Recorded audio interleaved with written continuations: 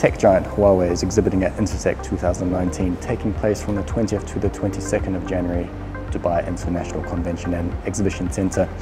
They are the exclusive artificial intelligence partner of the three-day event. And I have with me today Walid, Gomaa, the Vice President, Data Center and Cloud Solutions, Middle East Enterprise Group, Huawei. Thank you very much for joining us today. Of course, Huawei as well, they're very well known for the consumer division. Perhaps the Middle East, the Enterprise Business Group is another whole large division at the group. Just tell us a little bit about that part of the business. So Huawei has three main business groups. Probably the two of them are, very well known from a consumer perspective. As an example, where they, Huawei position the tablets and mobile phones. The second division or group is called the Carrier Group, which is responsible for providing solutions for the telecommunication customers in the region. And the third group is the Enterprise Business Group, which is responsible for providing solutions for enterprise customers in the region. And that's what we're here for today, actually, aren't we? We're here today at your Research and Development Lab at Dubai Media Center. It's quite an impressive location here. Tell us what we've got going on. Yeah, so this is, we call it Open Lab, which is where we have we are showcasing our solutions along with our partners around different areas. So if a customer wants to come and as an example, see how we're implementing, as if you can see in the background, there's a command center, intelligent command center. So we can show them how can we implement a intelligent command center. Then we have different types of solutions for education, for oil and gas. So the purpose of this is actually showcase the infrastructure and platforms for Huawei, as well as helping our partners to showcase also their solutions. We also help customers if they want to test an applications, then we can do testing of applications in the Open Lab. If we need to certify certain solutions, also we use the same Open Lab infrastructure to do that. We have a small data center also in this facility. So we provide the infrastructure for them to be able to showcase their solution as partners, and also to be able to demonstrate to our partners how can the solution look like as an end solution. When we talk about data center and data storage, when we're talking about cloud in particular, just how secure is the cloud for clients when they're storing their data and sharing data? Actually, if you look into this, there are multiple ways of storing data in what we call cloud. So we start from a private cloud. This is most of our customers are looking into building a private cloud. This is the first thing, which is it's a private cloud owned by the customers. This is where it's secured, right, and it's managed by customers. Then we have what we call it public cloud, and the public cloud can be really public cloud or what we call them in-country cloud. So we started to see some of the cloud providers bringing their infrastructure in-country to ensure that they are following the regulations and compliance for certain countries. Yeah, so it becomes the choice, right, of a customer, depending on the policies that they have in the organization, depending on the compliance factors, depending on the country requirements, where you actually store the data, whether it's going to be in a public cloud or in-country cloud, or you're going to put it in a private cloud. Some of our customers end up having what they call it the hybrid cloud, which means some of the data will be stored in their private cloud, and some of their data will be stored in-country cloud or a public cloud. So you can have different implementations from this. And from a security perspective, of course, it all depends on the SLAs that you get from the provider. The most secure one, of course, would be the private cloud, because you own the infrastructure, you own the cloud. Then you can have the in-country cloud, where the cloud provider are bringing the data and making sure that the data stays in the country, and bringing the infrastructure and making sure that the data stays in the country. And then you have the public cloud, which is the data stored in the data center for the provider across the world. And what tends to be the sort of the trends here in the UAE, the GCC, wider Middle East when it comes to cloud storage? Where are we heading? What are clients asking for? Where is the future going? It depends on the industry. So some of the industries are because of the nature of the business, they said that we are not going to use public cloud implementation. However, we start to see some of other customers using the in-country cloud or public cloud for certain usages. as an example, a platform as a service where they are developing applications, and instead of developing their applications on their private cloud, they use the public cloud or in-country cloud for developing applications. So it really depends on the industry and the type of data that you're going to store. If it's it's like you're storing media which is publicly accessed, probably you want to put this on a public cloud rather than putting it on a private cloud. It's quite evident when we're looking around your lab here at Dubai Media City. There's a lot of different sort of industry verticals you're targeting, obviously education being one, oil and gas another, critical communications, police and so on. Where are the opportunities, where do you see the future opportunities when it comes to various verticals, industry verticals for enterprise solutions at Huawei? Yeah, I would say that the main industry that we're working in is the government, of course. So this is where we see most of the interaction now, and the reason is that you can see in the region there are multiple visions. It's like the UAE vision 2021, UAE AI vision for 2031, Saudi vision 2030. So these are the different visions that we have in the region that will require digital transformation to happen at the customer side, right? So this is where you see multiple requirements coming out of the government customers, right? To be able to do digital transformation, to be able to meet the requirement for the vision within the country. So this is the first vertical. I would say government is a key one. The second one is transportation. You can see that around the region are lots of activities around transportation. Like metro, like airports and so on. So this is a key industry for us as well, that we see lots of development from a solution perspective and digital transformation perspective.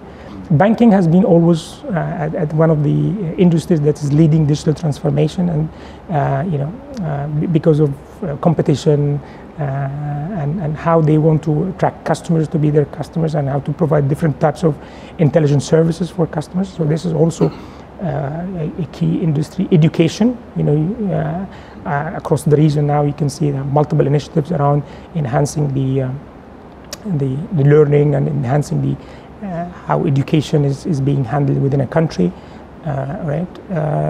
So I would say that hospitality, because lots of constructions around the region, so hospitality becomes a key industry for us also to focus on. So basically, every industry is important. Yeah, every country, yeah, every industry is important. However, the digital transformation is pushing everyone to act fast. And this is where we started to see acceleration from a digital development. And of course, when it comes to infrastructure, transport, aviation, hospitality, even retail as well. Adding to that, Dubai Expo 2020 is coming up. Mega events such as this happening in the region. I guess that also all feeds into that kind of digital transformation and what you do as well. Absolutely. That's why I said, if you look, there are some countries leading. Of course, UAE is a leading country when it comes to digital transformation and future thinking, from Dubai 10X into the very vision for artificial intelligence. So I would say UAE in general is leading the pack when it comes to digital transformation. However, there are other countries as well. We started to see that lots of development happening in Saudi. They've just announced the largest budget in the history. Of course, this will come with requirements for digital transformation. What's happening in the region is impacting the requirement for digital transformation infrastructure for that as well. Okay. Huawei is the exclusive artificial intelligence partner at Intersec 2019, and the company will also be delivering a presentation at the Intersec Future Security Summit early next year about artificial intelligence. Everything about artificial intelligence sort of revolves around what you do at the Enterprise Business Group level at Huawei. What are the latest developments in artificial intelligence in Huawei, and just how important is it for your operations moving forward? So Huawei announced in October this year during the Huawei Connect the Huawei strategy for artificial intelligence, where we are saying that we are going to put lots and lots of focus on artificial intelligence, on providing innovative solutions to help our customer to accelerate digital transformation. So this is becoming a mandate within our organization now to make sure that we have solutions around the artificial intelligence architecture. So we announced that we have a strategy for artificial intelligence where helping customers to accelerate the digital transformation is a key. And we do that on different layers, right? So we do that on what we call it the device layer, where we're bringing artificial intelligence into the device, like cameras, like of course mobile was the first thing to be introduced, but we have this also in cameras where we are implementing artificial intelligence chips inside our cameras, and for that matter, any IoT device that can, have the ability to integrate with an artificial intelligence chip. So that's why we are bringing this artificial intelligence into the device. The second thing is we're bringing the artificial intelligence into the edge of the network, where most of the computation now is happening at the edge of the network. Not everything happening at the data center. There are some computation that will be required to happen at the edge of the network. So that's why we're bringing also artificial intelligence devices that can be installed at the edge of the network. And the third layer is the cloud layer. We're bringing artificial intelligence into the cloud layer. We're bringing that into intelligent communication, intelligent computing, and cloud enabled AI solutions. So we're bringing this into the three different layers, and that's helping customer, as you can see, in whatever they want to do. They want to do this on a device level. They want to do that on an edge level. You want to do that on a cloud and data center level. We are helping customer to do that, and we are calling it actually a full stack, solution. When we say full stack, means that we are not only providing the chip, but also we are providing the development environment for the chip, where customer can develop or partner can develop solutions and applications for the chip itself to run on a certain device.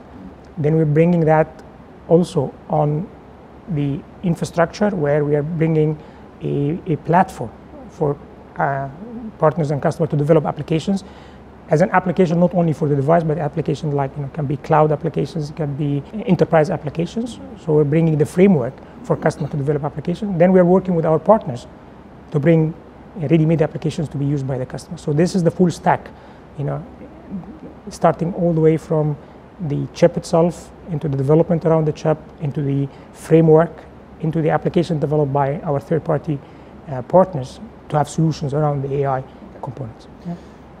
Intersec 2019, I understand it's your second time exhibiting at the show.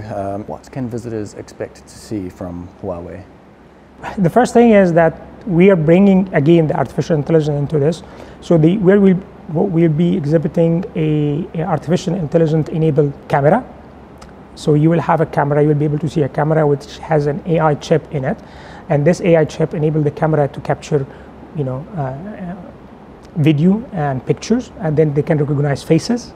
It can recognize faces. It can recognize many faces at the same time. It can process so many pictures and images and videos at the same time, right? In the camera itself, without going to the back-end applications or the data centers. So you will accelerate lots of features, required by the customer when it comes to facial recognition,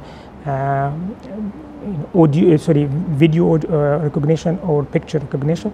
You'll be able to do that on the camera itself. So this is the first thing, is we're bringing an AI-enabled camera as a device. Then we're bringing also the cloud, so video cloud solution, where customers can run applications on a cloud. And we have two different versions of that. They have the light one, which can run on the edge, and also we have another one that can run on the data center, at the data center of the customer. So we're bringing the device, as I said, again, and the cloud, whether being light version on the edge or the full version on the data center. Then we're going to show that we how to preserve customer investment, where we are saying our solutions are open to integrate with other software components, as an example. So in that case, if a customer has already invested in certain infrastructure and solution, then we can complement that. So we will be showing the open interface, how easy that you can interface with our solution, and how open the interfaces are based on open standards, right? And then the last thing we'll be showing is going to be the third-party solutions from our partners, around the different industries that we talked about. So these are the 4 things that visitors can expect from Huawei during Intersec. I'm sure you've already sent out your invitations to your key clients and target partners and integrators that you would potentially like to meet at Intersec. If there is not a particular group that you haven't met at the show and you would like to meet, who would that be? I would say it's an industry thing, so we'd like to see more customers around the transportation so they can see our solutions, because we are going to exhibit a solution around transportation area. The hospitality customers, because they can see how the camera can help them in their, either being retail or hotels or malls or whatever. They can see how the camera can help them maybe to promote different solutions, and not only security wise, but also to promote solutions where the customers are walking in a mall. Then they can have targeted marketing and so on and so forth. So hospitality is something that we'd like to see or to meet during the Intersec exhibition. Of course, from a security perspective, we expect some security customer to come and see this, because implementing safe city and smart city is happening around the region now. So for that, you need to have devices that can enable you to do facial recognition and analytics as well. So for that, probably they can come and see these solutions in our booth. Certainly a lot to look forward to. All right, thank you. Walid, Gomaa, thank you very much for your time. Thanks, thank you very much.